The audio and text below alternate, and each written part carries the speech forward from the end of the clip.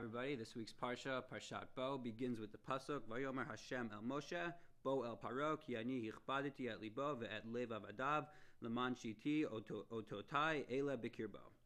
So Rashi comes and explains the words Vayomer Hashem el Moshe, Bo el Paro. Why does it say Bo? Why doesn't it just say Lech el Paro, go to Paro? It says Bo el Paro because it wouldn't be fair for Hashem to bring down all these Makot on Mitzrayim without giving Paro a fair warning. And so he sends Moshe to warn him. In last week's Parshat Va'era, we find that the words Vayechabed Paro et libo, that Paro's hardened his own heart. So the question is, why would Hashem send Moshe to go speak to Paro if Paro's heart was already hardened?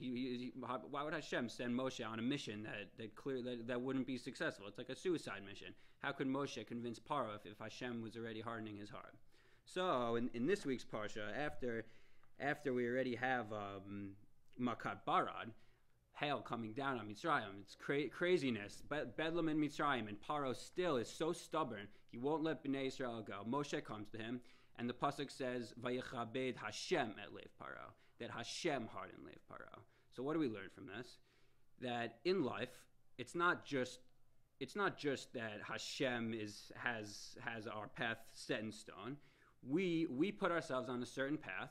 Vayechabed Paro et lev shelo. He hardened his own heart, and then once we're already on the path, Hashem will help us in where we want to go. Whether it be the right path, the path of tshuva and Torah, or the path of avero, like Paro was on.